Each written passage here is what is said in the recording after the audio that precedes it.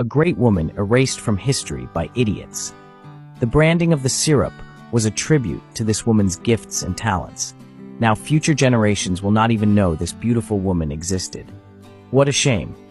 The world knew her as Aunt Jemima, but her given name was Nancy Green, and she was a true American success story. She was born a slave in 1834 in Montgomery County, KY, and became a wealthy superstar in the advertising world as its first living trademark.